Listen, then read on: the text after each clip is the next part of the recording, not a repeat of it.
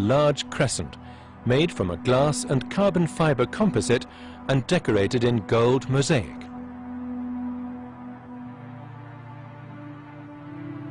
The crescent weighs 107 tons and measures 23 meters in diameter. It is the largest crescent ever constructed and home to a prayer room, which is the highest usable space inside any building in the world.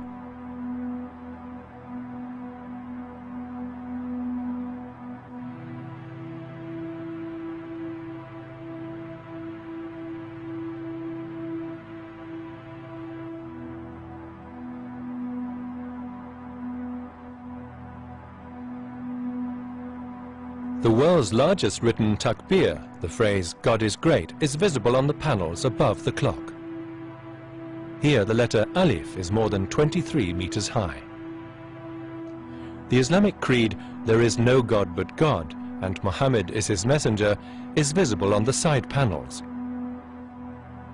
The facade of the clock comprises 43,000 square meters of advanced composite material. Composites of this kind are also used in the aerospace industry. This high-tech material is more than 3 times stronger than steel and resistant to extreme climatic conditions. The ornate facade of the Mecca clock is covered with 98 million colored glass mosaic tiles. A quarter of one clock face, complete with clock drive and working hands, was set up and successfully tested over the course of several months. The construction team has been trained to ensure smooth and efficient installation on site in Mecca. Inspections were carried out at all major development stages with the direct involvement of the senior management.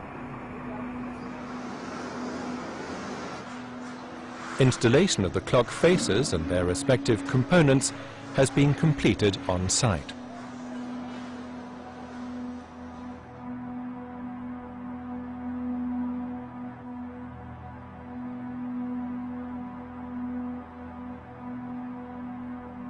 Initially, the clock face design was flat with no angle of indentation. To improve legibility and to reduce the impact of the wind forces, the clock face was optimized to its final concave shape. The supporting steel structure was subsequently redesigned. The clock face is made up of 4 ornamented corners, coordinated hour and minute indicators, and the national emblem, the largest emblem of the kingdom ever built. The inscription on the clock face reads, "Built during the time of the custodian of the 2 holy mosques, King Abdullah bin Abdul Aziz Al Saud." In addition to this, the year in which the test operation on the first clock started, 1431 Hijri, 2010 Gregorian, is written separately alongside the inscription. The minute hands on the northern and southern clock faces are 23 meters long. The hour hands are 17 meters long. Each of the clock hands weighs 6 tons. As a result, a clock drive mechanism had to be developed which could support the immense weight of the clock hands.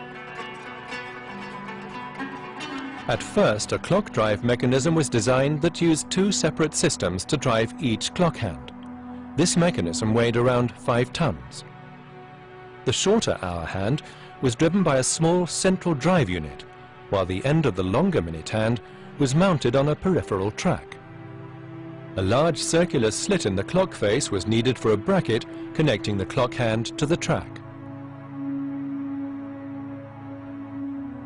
The complexity of this system would have resulted in higher maintenance demands and greater risks of malfunction. Through the slit in the face, sand, dust and rain could have entered, potentially causing damage to the clock mechanism and lighting systems. It was decided to redesign the system to find a more suitable solution.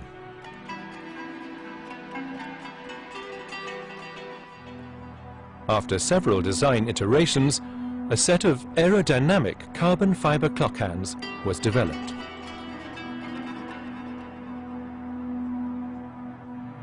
Wind force simulations proved that these alterations made it safe to use a central drive unit for both hands. This solved the issues of the previous drive system and also led to a more efficient clock drive.